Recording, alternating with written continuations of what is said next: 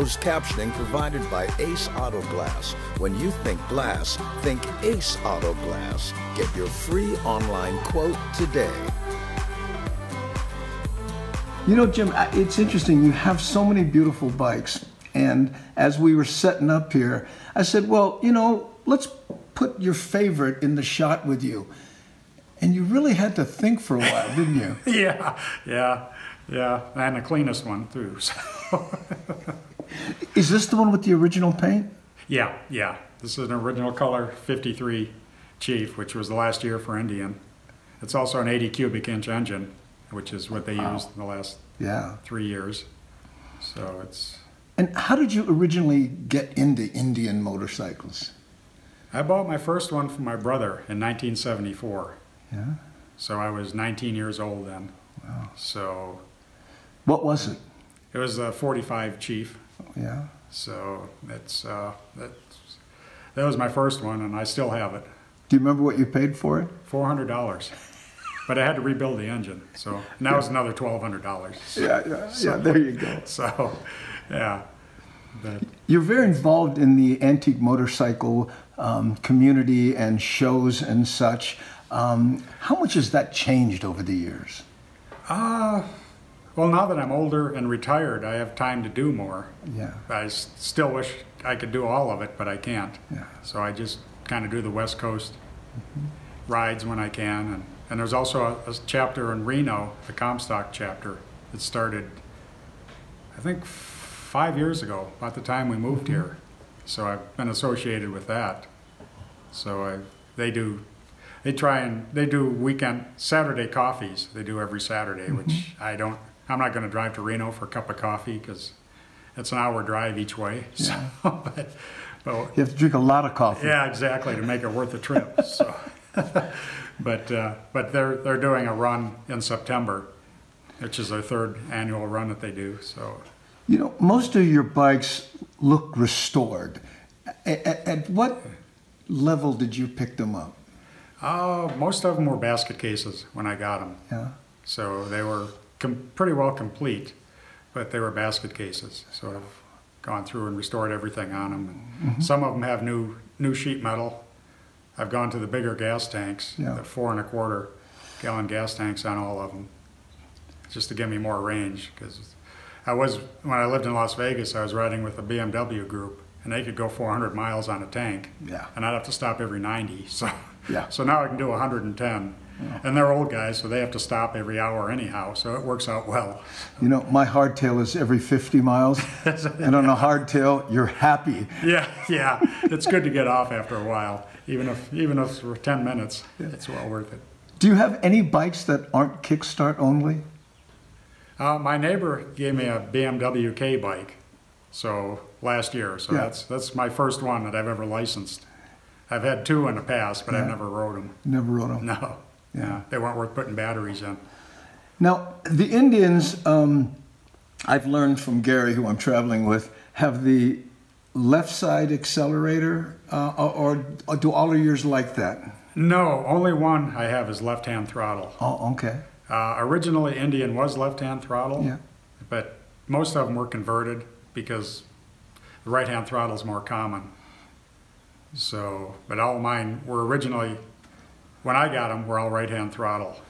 So this 53 is right-hand throttle? It's left-hand. Oh, that's left-hand, because I was saying this looks like the shifter is on the right-hand. That'd be a little precarious. No, I converted it because when I go to Germany and borrow a bike, and I've been to Australia and borrowed bikes, they're all left-hand throttle. And it takes about 10 or 15 miles to finally get the right frame of mind. So I thought, well, this one, I'm going to make left-hand throttle, and if somebody from Europe comes over, they ride that one because that's what they're used to. And the foot clutch is on the left side? Yeah, the foot clutch is always on the left. Okay. Yeah, just the shift and the throttle are the only two that are only thing that's different. Yeah. Do you ever sell any of your bikes? No, I haven't. We were joking about that at breakfast. You never sell anything? No. Usually I give stuff away. But no, well, when you're in that mood, please remember me. Give me your phone number. Exactly.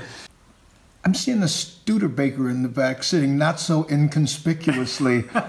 When did that enter the mix? That belonged to my father. And my father, can I say asshole? My father was an asshole. You can cut that. I'll beep it. Yeah. But my father bought that from a friend of mine when I lived in Las Vegas. It's a 37 Dictator. Yeah. And 37 was the last year for the Dictator because Hitler and Mussolini weren't very popular in 37. So in 38, they changed the name? Yeah, they came out with the Commander. Yeah. Because they had the Dictator and the President. Uh-huh. And then in 38, Why did you keep it? Why did I keep it? Yeah. Oh, because I liked it. Yeah, you liked the car. Yeah, and it was my father's car. Yeah. But my father was going to Utah to help his sister build a cabin and her husband in the summer. And he bought this car and took it to my brother's house to pull the engine. And he kept telling my brother, I can't get the engine out of that car. It's too hard. I got to pull the whole grill off. And my brother said, I can get it out. So my brother was a mechanic, so he pulled the engine out in about 10 minutes. And it sat there. So my brother called me up one day and said, I got to get this damn car out of my driveway. So I said, well, I tell you what, Father's Day is coming up in 3 months. I said, you give me a list of parts, I'll buy the parts, I'll have the machine work done on the engine, you rebuild it, we'll put it in the car, and we'll tow it to the old man's house and give it to him for Father's Day. So, wow. Okay, great idea. So we did all that. We towed it down to his house, put it in his driveway. The old man came home about 3 weeks later, called me up, what'd you do with my damn car? I said, what do you mean? I said, Happy Father's Day, Dad. Tom rebuilt the engine for you. I want to do it. And he slammed the phone down, and he never touched the car. It sat in his drive for 15 years with a rebuilt engine that never had oil put in it, never had the intake or exhaust manifold put on it. It just sat. With this paint? No. The paint was bad too, and the glass. But about 4 or 5 years before he died, he called me up, if you want this damn car, come and get it. So, since you ruined it. Yeah, so I went over and got it and took it home and restored it. And actually, a year or two before he died, I took him for a couple of rides in it, so he was happy. But my father always tore stuff apart, but he would never put anything together. I'm going to switch gears again on you. We could do this all day long. I'll get a 4-speed. What's up with the 57 Volkswagen? I've had that since probably 91 or 92. Yeah. That was one of the first Volkswagens. I grew up with Volkswagens. Yeah. My parents had them, so I was the 4th of 4 kids, so I was the youngest, so I had to ride in behind the back seat because my 3 older brothers had the back seat. Yeah. So my parents always had them. And was this one in your family? No, this one wasn't. No, this one came out of Central Nevada. So, and did it have the supercharger on it? No, I put the supercharger on it. Okay. It's still a 36 horse, all 6 volt, still all original. Wow. But except for the supercharger, which don't tell my insurance company. Yeah, but you know, it's interesting. A lot of people who are into motorcycles, oddly enough, they still have that love of Volkswagens because when they were kids, they were cheap and easy, and you could get to them. That's all we could afford. Yeah. And for a long time, they were that way, but they're not anymore. Not anymore, especially in the shape yours is. How did you come about this one? A friend of mine who lived in Beatty, Nevada, knew about it. It was in somebody's backyard in Beatty, which is 120 miles north of Las Vegas, and he was a gun dealer, so he was always wheeling and dealing. So he went and talked to the guy and told me that he wanted $1,000 for it, which was quite a bit of money. But I went up and looked at it and offered him $800, and he took it. Wow! But I had to do a total restoration, take the body off the pan, and go through it.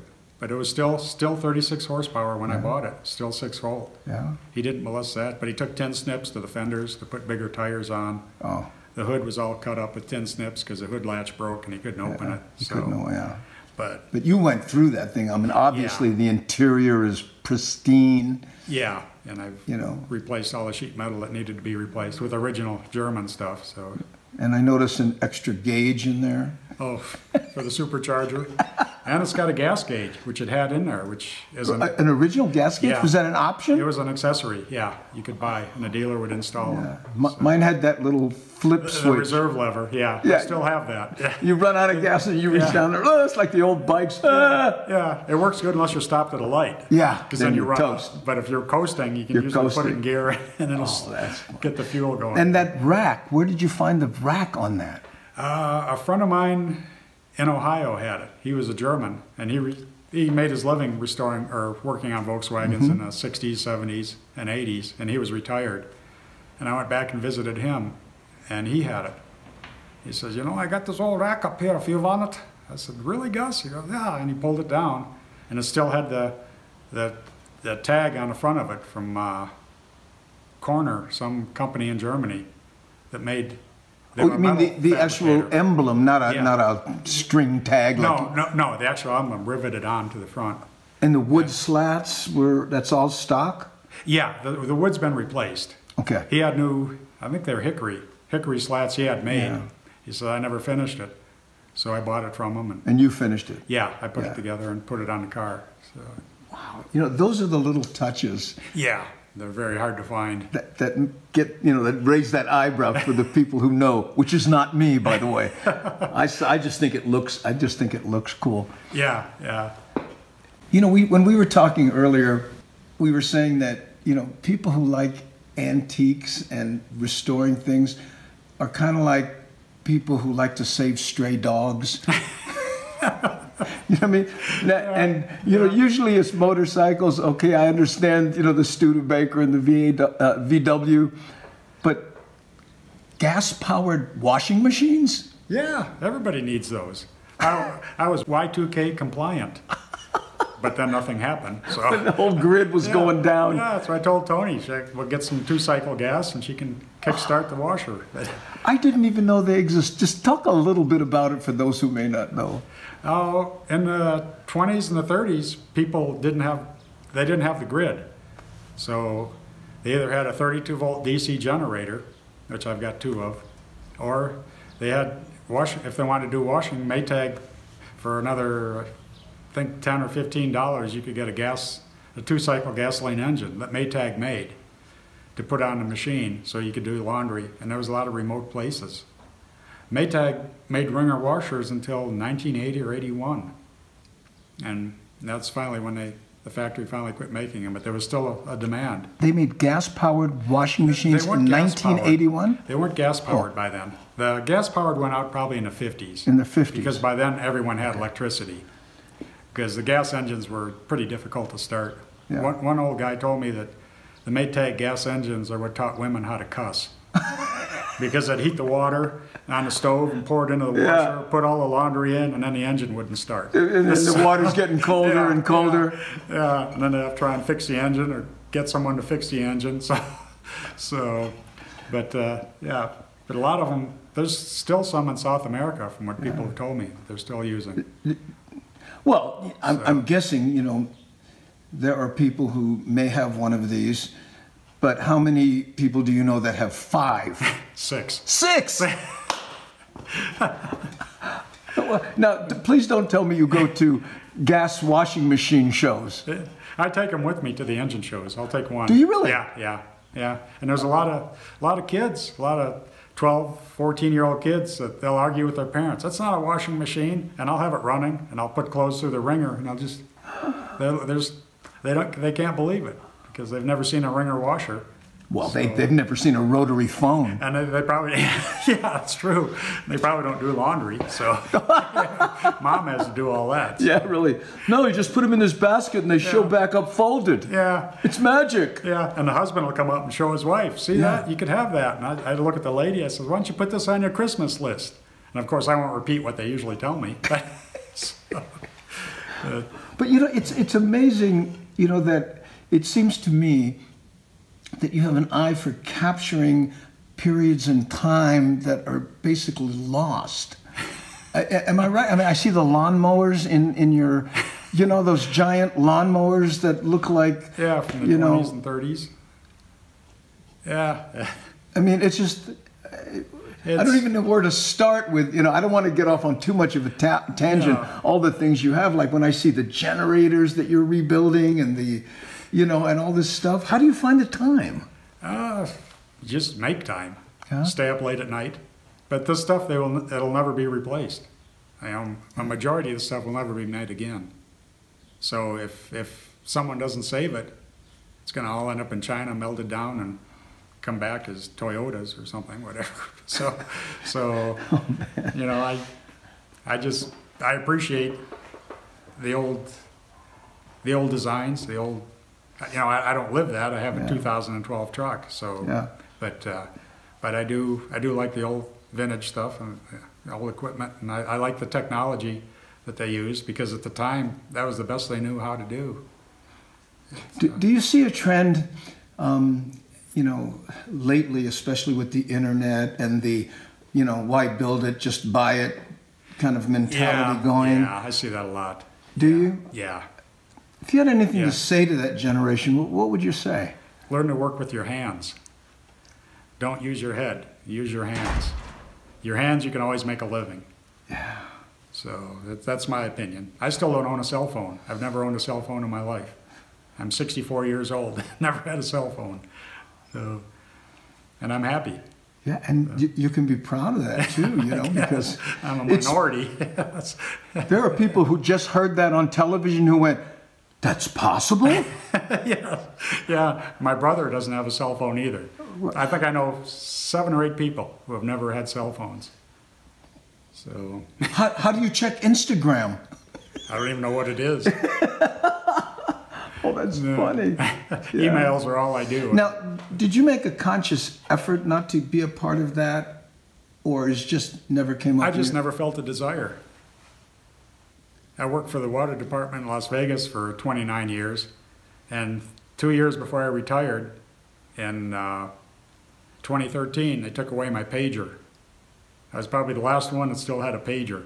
911, 911. Yeah, or call this number. Yeah. I'd go on the radio and call back, but my boss took it away and says, "Well, how am I going to get a hold of you now?" I said, "Well, that's your problem, I guess." I don't care. And if you're riding a 1953 Indian Chief and you're out in the middle of nowhere and it breaks down, what do you do? I can fix it usually if I have the tools or some parts. If it's not too catastrophic. Yeah. And if it is, but has it ever happened that you're completely stranded? Sometimes a battery cable will break. Yeah. Or the points will close up. And you just re-gap the points. What did you do? Just get a screwdriver or a Leatherman I carry and just re-gap it or put the cable back on. You know, it's interesting that you would say that, because so many people, when they have a cell phone, they wouldn't think to go that extra mental mile to figure it out. How many 18-year-olds can change a spare tire? I wouldn't know. My son can. Well, he's 30. Yeah. I mean, my guess is probably maybe 40%, but I'm guessing. But yeah, I talk to kids and it's like, "Oh, I wouldn't do that. Where's the jack? What is it?" They don't have a clue. It's too bad. But. Yeah, you know, it's interesting as I talk, you know, to the people, Gary, who've introduced me to, you know, yourself being one of them, and I hear over and over that they're a little worried about the generation that doesn't want to use their hands. Yeah. The scary thing is they're going to be changing my diapers someday. So, think of that. They'll text it. Be nice to them. Yeah, they'll go on YouTube. Yeah, hold on now, Dad. Just chill for a second here. I got a video on how to do this. Wow. Yeah. Why did you move from Vegas? To me, it's turning into a rat race. I've lived there 35 years, and it's just like a little LA.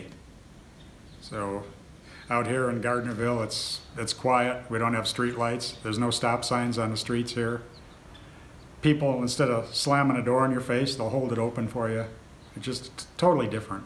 I like the lifestyle. I'm getting to that point in my life where I'm starting to really appreciate each day as time goes on. And that's what you have to do. You know, my father was a miserable SOB, and he lived his life that way, but I try not to be. So. I can tell because you smile easy, you laugh easy, and you're doing what you want. Yeah, exactly. Yeah. That's a good Thanks, way to Jim. put it. You're welcome.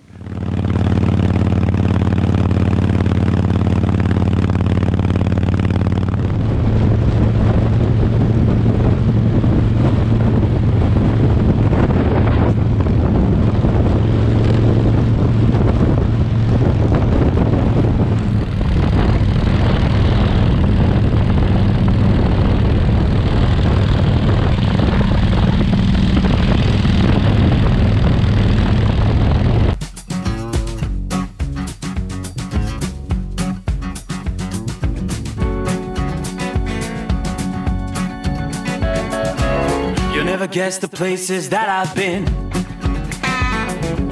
You never guess the places that I've been.